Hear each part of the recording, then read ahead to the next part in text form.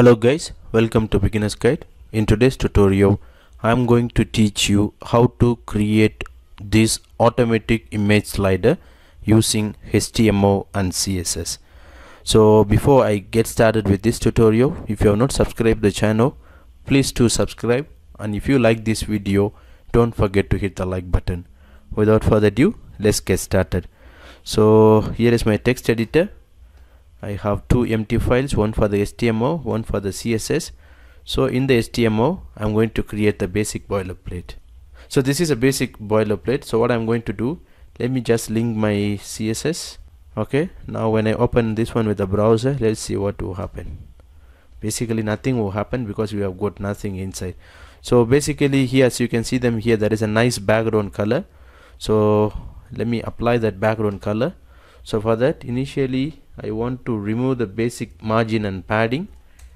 I want to set the box sizing to the border box. Then I'm just going to select the body section. For that body section, I want to apply the background color. So this is a background color that I want to use. So when I save and refresh my browser, so that you will see the background color will be applied there. Exactly. Now what do I need to do? I need to create the div. So and then I need to bring that div into the center of the page. For that, I'm going to create the div. Let me call that div with a class name called container. So I'm going to style this container now. Since it's a class, you have to put the dot in front. I hope you know. So basically I want the container to be displayed in the center of the page. So for that, I'm going to apply the following properties.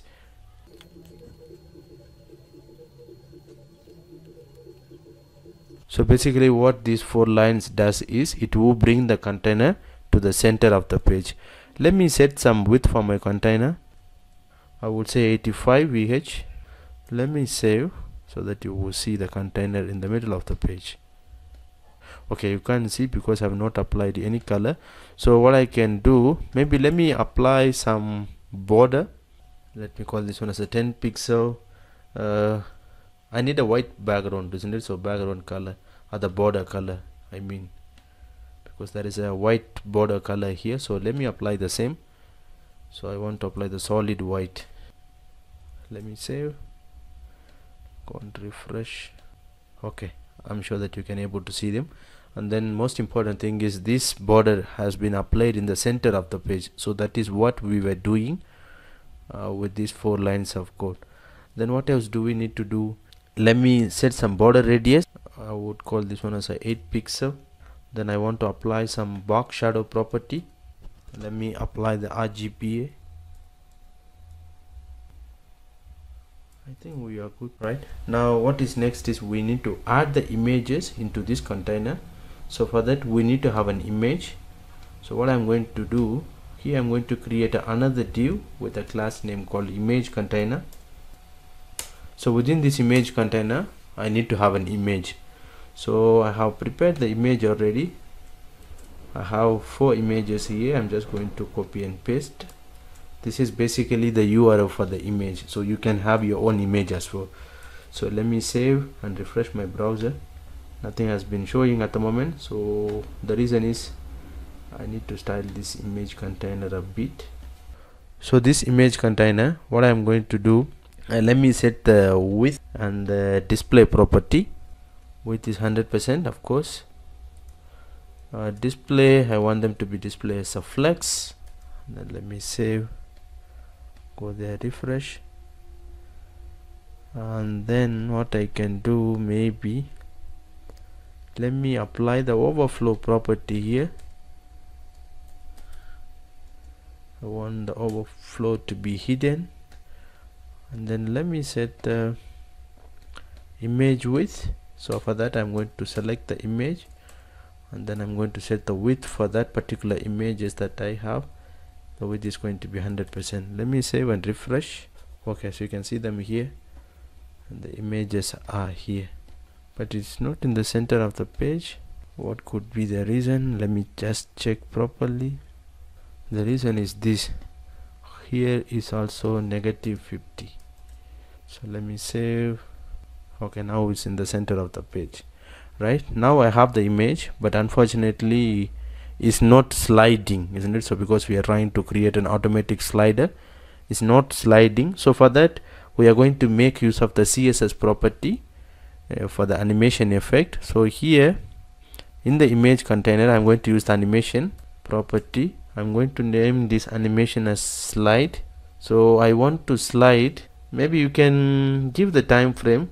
So this animation would take the time duration 16 seconds, because basically I have 4 images. The assumption is each images would take 4 seconds, so that the next image would come after 4 seconds. So I want this one to be running infinite time, so I'm going to use infinite. So here I'm going to take the animation name called slide. Here I'm going to apply the keyframes so that it will start moving automatically. So I'm going to use keyframe. The name of the animation is a slide. So basically let's consider the distance of the image is 100%. Still I have 4 images here, so let's consider it is going to take 16 seconds. So each image would take 4 seconds. So if you divide 100 by 4, we will have 0 to 25 for the first image, 25 to 50 for the second image, 50 to 75 for the third image, 75 to 100 will be for the fourth image. So this is what I'm going to do exactly, so that you will see the image will start sliding automatically every after 4 seconds. So initially at the 0th percentage, what I'm going to do, I'm going to apply the property name as transform.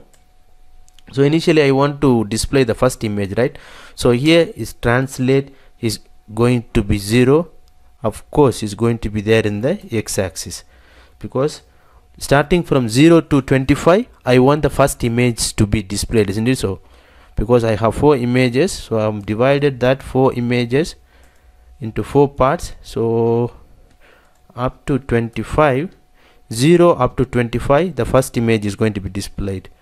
Then 25 to 50, maybe let's say I'm going to say this one is a negative 100. What does that mean? The next image have to come. I'm no longer going to display one image. Then from there I want to display the next image, isn't it? So maybe let's call this one as a maybe let me just set this one to 30, or maybe again here I would say this one is a 50. So what does that mean? Basically from 0 up to 25 first image will be displayed. After 25 up to 50 the second image will be displayed. Even here of course is 100 because it's for the next image. Then above 50 we have to display the third image, right? So let's say 55%. So in this 55% I have to start bringing the next image, isn't it? So when you want to bring the next image, let's say I'm going to say this one as a 200. Then I would say the next one would be, let's say 75. So when it comes to 75, again it's going to display the second image. Unfortunately I have forgotten to put the percentage everywhere. Here it has to be percentage, because 50 to 75 is the third portion of an image, so third image will be displayed. So above 75 to 100 we want to display the fourth image, isn't it? So let's say here I'm going to have the fourth image. So let's say this one is 80.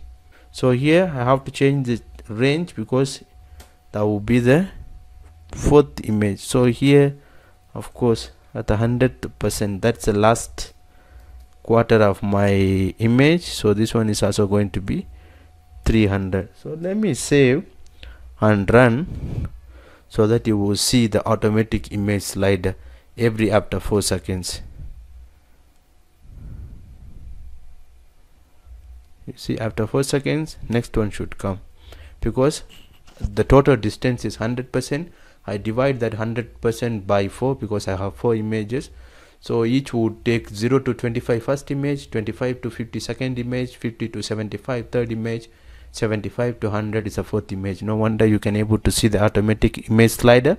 This is the tutorial, guys. I hope you liked it. Don't forget to subscribe the channel, as well as don't forget to hit the like button. Thank you so much.